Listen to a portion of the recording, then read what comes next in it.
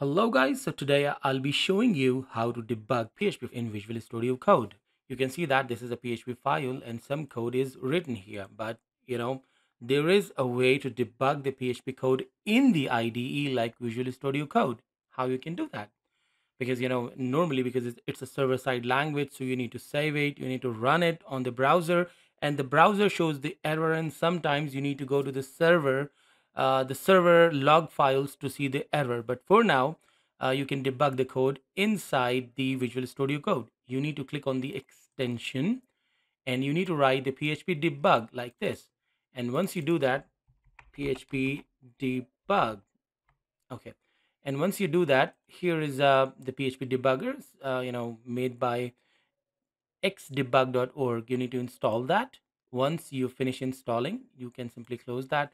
There is a new button just appeared. It was not here previously. So because everything is fine for now, I'm going to click on the run PHP file button and okay, it runs.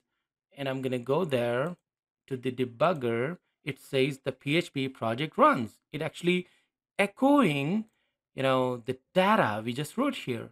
Now, for example, I make some issues here. I write something like, WVAR. It's nothing. It's just, just to ruin the code. I did that. I'm going to click on the debug PHP file, and there is an error. Unexpected token var expecting comma or semicolon.